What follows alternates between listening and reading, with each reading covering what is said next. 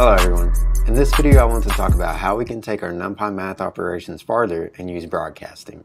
Let's jump right in. First, let's go ahead and import NumPy again as NP, and then we'll create two new arrays. So list A will be a nested list of 1, 2, 3, the second list being 2, 3, 4, and then the third list being 3, 4, 5. And then we'll say list B will be a single list with 1, 0, and 2. We'll create the arrays how we always do. So np.array list A, and then dtype equals np.int32. We'll do the same thing for B. We'll say B is equal to np.array list B, and then int32 is the dtype. The first thing we need to do is to look at the shape of our two arrays. So we'll use .shape, and we'll print the shape of A, and then we'll print the shape of B. We'll execute with our command prompt or terminal. We'll type in Python 3, and then my script is called broadcasting.py. We see that the shape of the first array is 3 and 3, and the shape of the second one is just 3. NumPy allows us to do mathematical operations using arrays of different shapes. This is just called broadcasting. Let's see an example of this.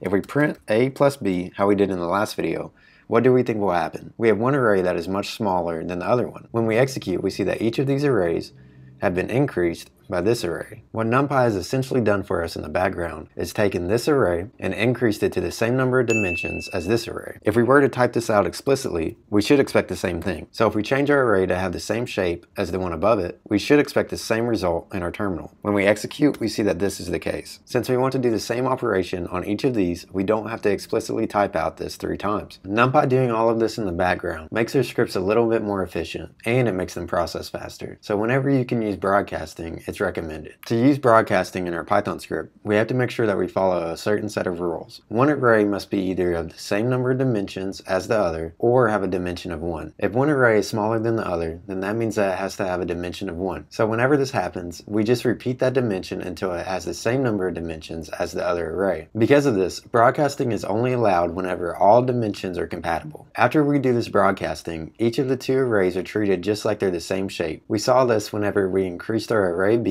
to the same number of dimensions as our array A. We saw that there was no difference in our Python script whenever we typed those out explicitly. Although we're not able to use broadcasting with every math operation, we should try to use it whenever we can. There's a full list of universal math operations that we can use with broadcasting, and I'll be sure to link that below. If you have any questions or comments about this video, please let me know.